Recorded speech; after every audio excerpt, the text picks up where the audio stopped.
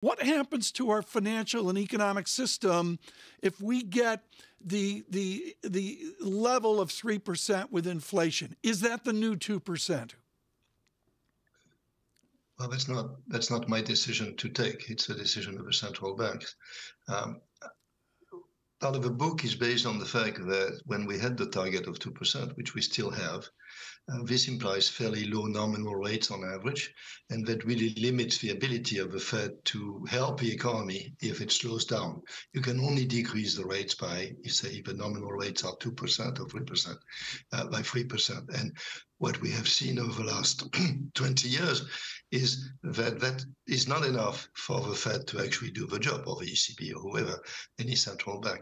And so I have argued that it might be better to actually run the economy on average at 3%, which would imply higher rates, which would give more room for monetary policy, and would make some of the issues in my book less relevant, because if monetary policy can do most of the job, it should do most of the job. If it cannot, then fiscal policy has to come in, which is the title of Olivier, and this, Lisa, is so profound. Professor Blanchard at IMF with Stiglitz talked about 4%, and that was hugely controversial in 08 and 09. And this is a bit of a different discussion, as you and I have heard from his colleague at Peterson, Adam Posen. Right, this question of do you let it run hot? But on the flip side, and Olivier Blanchard, the title of your book, Fiscal Policy Under Low Interest Rates, Fiscal Policy of Trying to Fuel Growth When Monetary Policy Didn't Have Room to Do So, does it get flipped on its head, especially after fiscal policy created the problem that monetary policy is now trying to address? So, as you may know, fiscal policy can do too much. And I think that we're paying, in large part, the major fiscal policy mistake. There was no need for the very large programs that we saw in 2020, but more especially at the beginning of 2021, which led to very large overheating of the US economy and supply chain disruptions, which would have been there, but were probably aggravated by it. And in general, overheating in the world. So yes, I mean, there's such a thing as using fiscal policy too much. I had the sense that although I was arguing for using fiscal policy, the Biden administration in particular was probably doing two times or three times what I would have liked. And the result has been, indeed, there are some other reasons, and clearly Ukraine has been very high inflation, and the Fed has had to react the other way. With very high interest rates, or relatively high interest rates.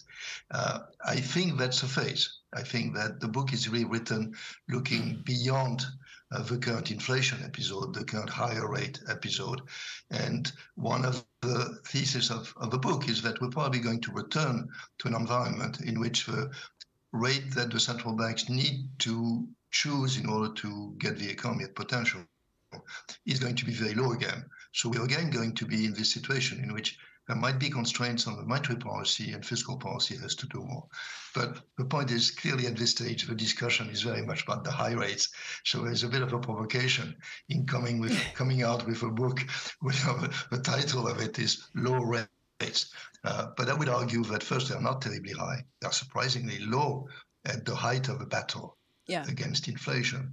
And there is no reason to think that they will not go back to something like we had before COVID. So then where does that leave the Federal Reserve, the ECB, in terms of the balance of risks? Is it to go too far with benchmark rates and hold them there for too long now? Or is it to not do enough, given that we are going back to perhaps something that is slightly different than what we experienced over the past several decades? So I think that with respect to the inflation process, I'm slightly older than you are. And so I've seen it before. And it seems to me, and maybe Tom is in between us, is my guess. It seems to me that I have seen it before. And the issues are always the same, which is, well, inflation is too high. Part of it is going to go away because part of it is due to energy prices, food prices, and these are going to decline. They have started declining. But, we still have to basically slow down the economy a bit, and we don't know how resilient the economy is, right? In the textbook or in the simplified stories you hear on the radio, you basically increase the interest rate and the economy just slows down.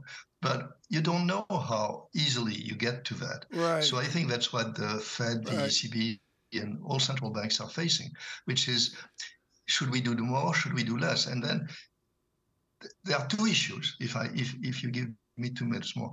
The first one is that there are what we call lags, right? Which is that even if it works, it doesn't work right away.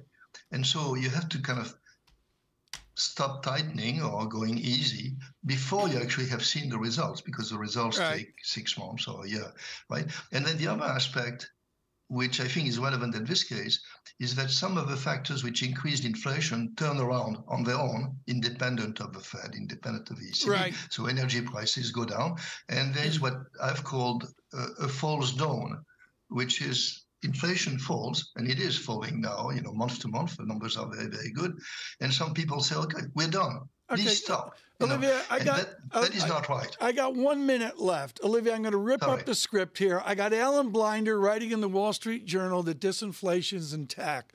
Krugman's been pounding the table on this for months. You know the history of 47, 49 into the Eisenhower deflation that we saw in 52. I'm not that old, come. You just, thank you. But Robert Solow is, who you dedicated your book to at 98 years old.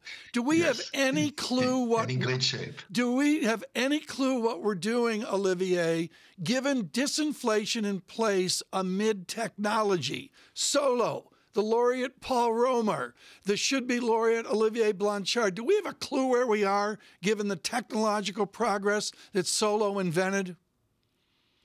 Yeah, I think we do, but there's uncertainty. I think there's the usual amount of uncertainty, which is, the economy is always changing, so you have to take this into account. The response to interest rates changes as technology changes and so on. I think for the moment, we're roughly where we should be. It looks like we have it probably more or less under control. The really difficult issue, Tom, is what is the unemployment rate that we can sustain? Can we basically get inflation down all the way to 3.5 as it is now and keep it there? Or do we have to accept slightly higher unemployment in order to stabilize inflation? And I think that's the big issue. That's where all kinds of technological issues come up, matching, reallocation, all kinds of things like that.